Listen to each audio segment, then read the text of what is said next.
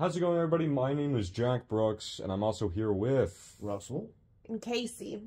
So, right, Russell is the writer of Dying to Be Happy, as well as the executive producer, and Kaci is the assistant director and the casting agent and the set coordinator.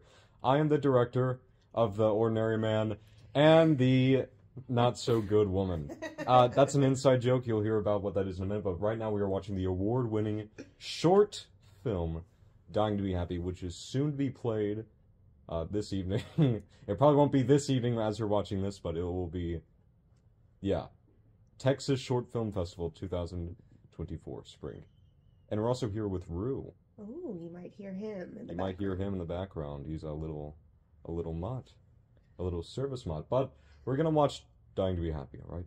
So clickety clack. Let's do it. We are cracked. So we start off with the COG logo, which has changed drastically. I finally remodeled the logo, and we get to see who's friggin' back porch, bro. That would be mine. That's your back porch, and we get the unfocused little light fixtures, but that's not really the focal point that we want to focus on. We want to focus on the sad little man right next to the happiness poster. Does he look sad? Well, You're definitely contemplating. Contemplating. That's the word, contemplating. Contemplating. It's okay, Rue. It's just Russell. It's just your daddy. Just your daddy. So, a common motif you will see throughout the, well, definitely this scene when they're, Russ and Kaci are talking to one another. The window is overexposed as to sort of, you know, demonstrate this passing on. You know, it's about life and death, and it's about heaven, and it's about memories. So it's about that window into the afterlife, the window into memories. That's awesome. Into faith. You know, it's really just any outside scene, and you know the present era of this film, like, you know, when it's just older Russell. All the exterior, you know, the exterior sets are super overexposed, like in the window and when he's outside later. It's a small town. People talk. And I like the fact that you got the way the light is, and the inside looks dark. Yes. So because there's a darkness. Yeah, there is side to this. And they're both wearing you know, the waitress, you're both wearing black. You're both wearing dark. And later on, it'll make sense. Yeah, that's nice. Is that the same shirt you're wearing right now? Yeah, I'm wearing that same shirt. That's ironic. His wardrobe is very limited. But I know the circle of life. Wears nothing but overalls. Yes, what you are seeing of Russ that's is just who Russell. he That's is. just me. I've worn nothing but overalls for the past probably 15 years. Not quite 15. Really Somewhere isn't in anyone left other than me and my Aunt Dottie. Now, Dottie's character, he does not have an Aunt Dottie, but Dottie does own Spatterdock, which a real person. Yes, Yeah, she's a real person, and she actually owns Spatterdock, which is also a real location, located within the town of Uncertain, Texas.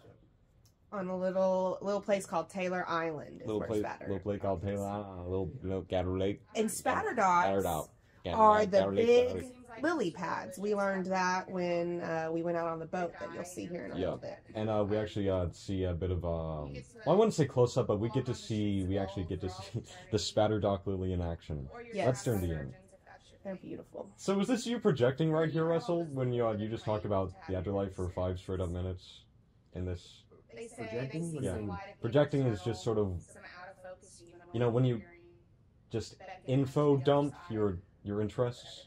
Yeah, I mean, I spent, countless hours thinking about the afterlife and religions and what happens and over. And of course, nobody really knows. You all have your own ideas and beliefs that we're brought up with. And I have this mindset that takes me off in weird places to think, what if? Yeah, that's one avenue of my what ifs that my mind comes up with, And I saw based off an old Twilight Zone episode. Oh yeah. Where the pool one where I can't remember the characters, but they were pretty famous characters. They were in the pool hall, and he makes a deal with the devil and he dies. He becomes the best pool player in the world, but it ends up being like a hell because he was stuck there. And that was always, I remembered that. So that kind of motif has always interested me. So really, who you're just seeing is Russell, but he's not dying or anything. Don't worry. It's just Yes, this is not. This is not. It's fictional. Everything's fictional. Except for a lot of the names, it's real people because it's easier. Yeah, there are real people inserts in real places inserts on all these things, as well as Hartsell up there. Yeah, Hartzell's a real Hartsell diner. You should turn your place into a diner. The people who are watching this and wondering the mindset of this is kind of like a bed and breakfast. Yeah. So no, you should get a plaque installed on your house that says "Dying to be happy with film too." Yes. We do need a one. Get with a plaque. Don't put crazy ideas in my head. You'll know how to do it. Yeah. And you should put the table in the exact same place it was, and you should, to eat here it will cost like $300 million. I love. You know, we need the artwork the guy did for the. Oh yeah, the poster. Christopher Schneider or Dan. Mr. Yeah, Dan we need Schneider, that poster. Yeah, we do need that poster of that. We do. Cool. Yes, I agree. Hey Chris, if you're watching this, thank you. Yes, you did a phenomenal job. Like the ones they do for the theaters. How do you get those made? We need to get one. Well, you can just really print it out because it's the right size and everything. We just have to get it printed. We need find a frame for it, and then we can put them on the internet for sale. Ooh. Yeah, why not? Anybody? Autograph. Get it autographed. Yeah, we could autograph them. Spatter Dog. They really do have fireplaces, kayaks, private piers.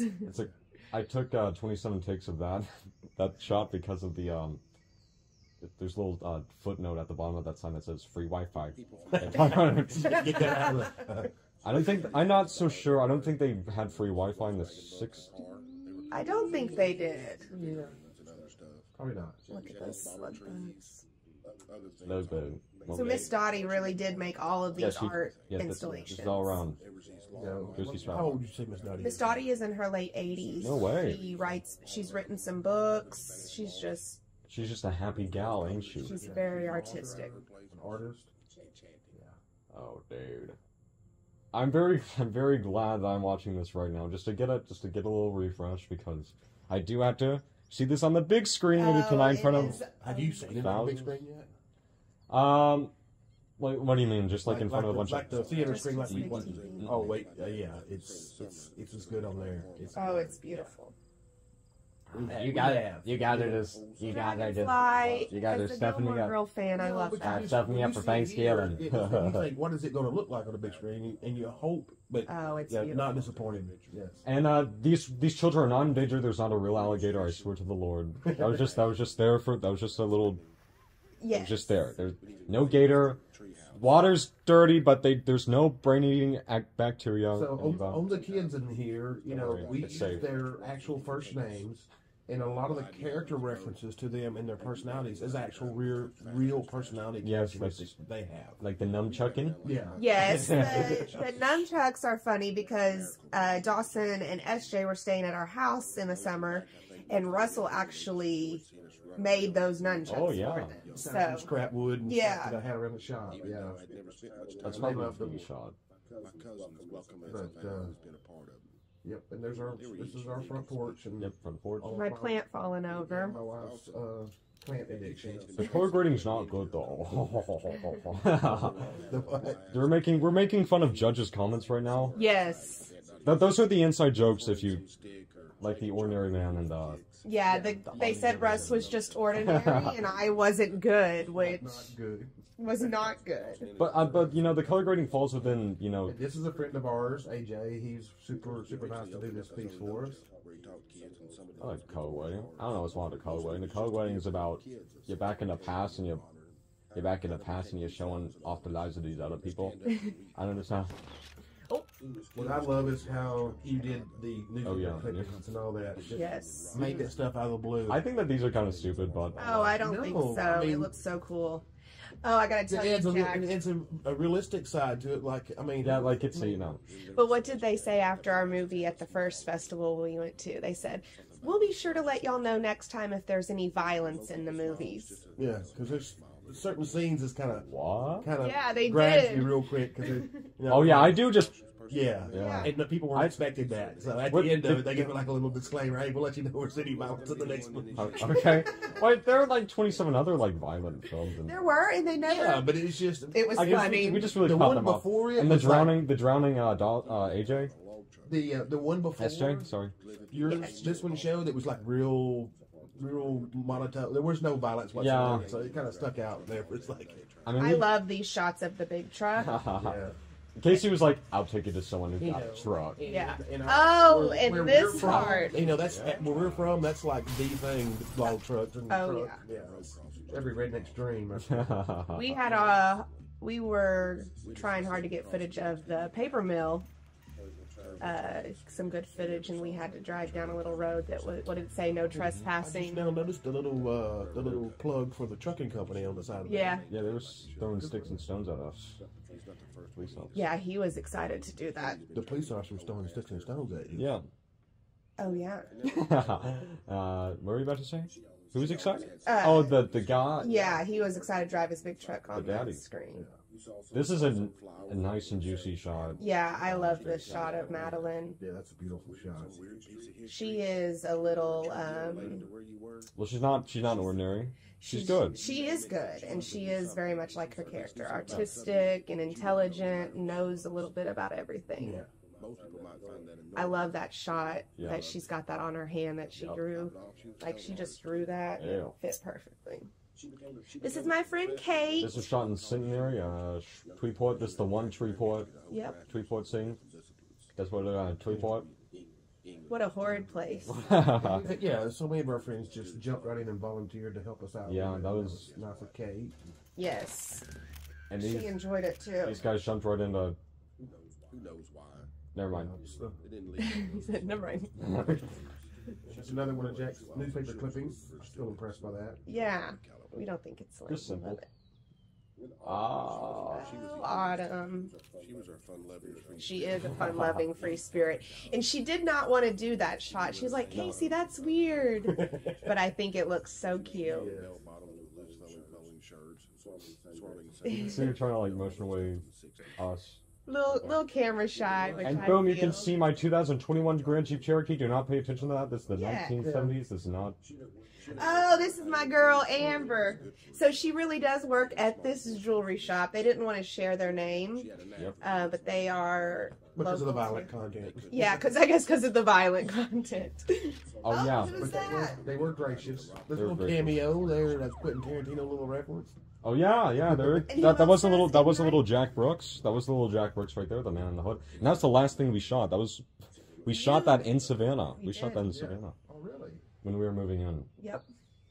Because we edited this thing like when I was moving into school. Like in a week and a half. Yeah. Yeah. Like, not even just like under a week. So we were like, come on. It's the talent for me. Yeah. Bogus. Sweet. That's my sweetheart. Was I watching you? So we did a little fade in with the audio. Made it just it's kind of jump cut-esque because we're gonna go ahead and wrap it up. And you did all the music, right, Jack? Yeah, I did do the music. It's really just the same other flippin' leitmotif throughout. That coffee cup right there. Yeah. Wait, what about the mug? What's the mug? Yeah. All right, so that mug is, I saw a film with Kevin Costner called The War. Okay. And he had one of those coffee mugs in that movie, and I fell in love with it. It's that little jade coffee mugs. Okay. I've been wanting one for years and years.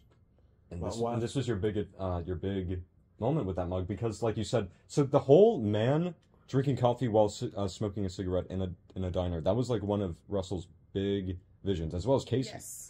He talked about that. We finally put it to action. Yeah, I mean, the vision was a little different in the concept, but we worked with what we had to make it as close to possible, so it worked out really good. But I bought the wrong green coffee cup at first. I was so proud. I found this at a antique store, and it was the wrong one. So that one's actually from our neighbor. Yeah, our neighbor had a set of them, and I was telling them a story about how you tried to find me one, and it was the thin one, not the right one, and you were so heartbroken. It wasn't right.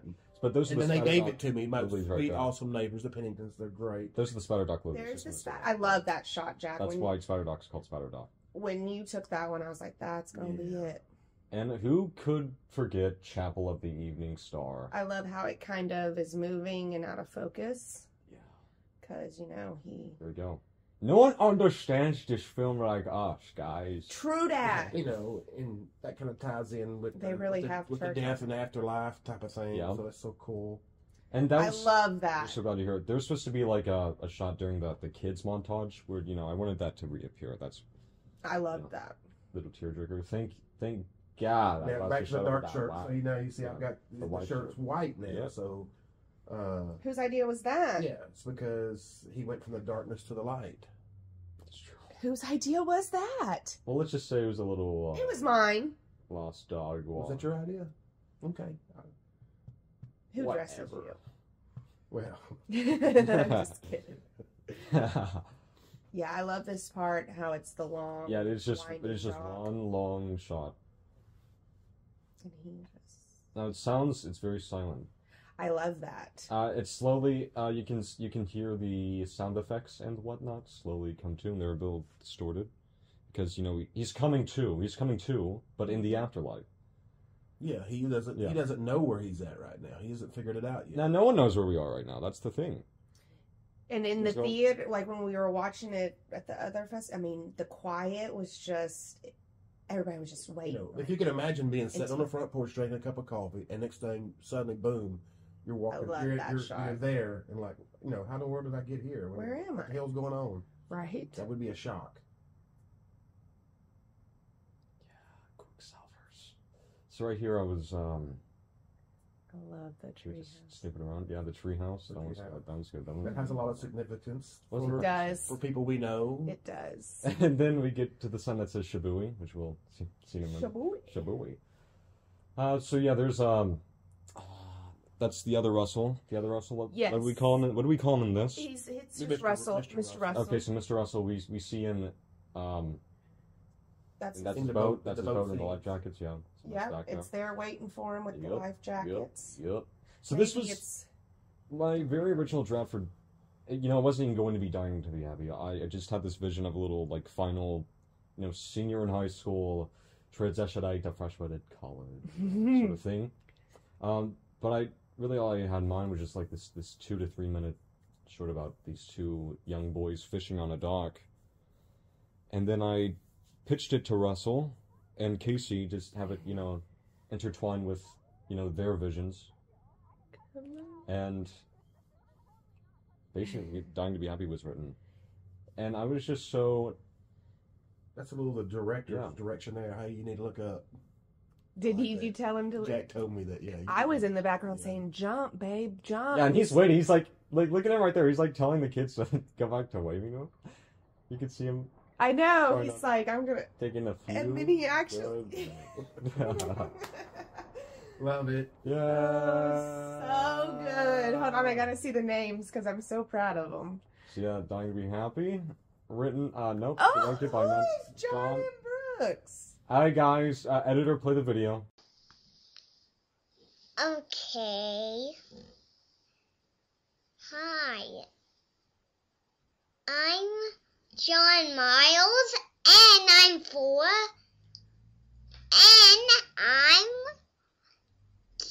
And my sister is Casey. Oh, written by Russell Well, Hartsell. I'm John Miles. Rue says this is BS. I'm not in there nowhere. But we'll put you in the credits for the AS. Actually, you know what, editor, take a photo of him and take a photo of him. I need to And ride him in a park. Yeah, we need to write him in a part. I know just what to do. Cannon rig Kaci Hartsell under the direction of John Miles. Final Cup, wow. There's old Miss Thanks, Dottie Carter. and thank you, Hartzell and Kemp families. We So, went and guys- saw Miss Dottie before the Yeah, first that's right. festival. What did she say? She said that she was proud of you and to keep her updated and let her know how it goes. And she gave me one of her new books. Oh, that's I haven't 12. read that. I need to read I that. know we need to read them. Read it. So that marks the end of Dying to Be Happy. Any last comments? Anybody? Just proud of y'all. So good. Y'all? All right. Yeah. Anything else, Russell? No, I don't think I have any other than I'm just really proud of you and what you did with that. I mean, that's amazing. to me. Yes. And proud of my wife for all the legwork, getting everybody together where they needed to be. That was pretty Well, amazing. anything for Jack. Anything to say, Rue? Rube, anything to add? No, Bruce said he's cool. he said it looked great. Loved it. Very relaxing. Alright, guys. I will see you. Yeah. Yeah.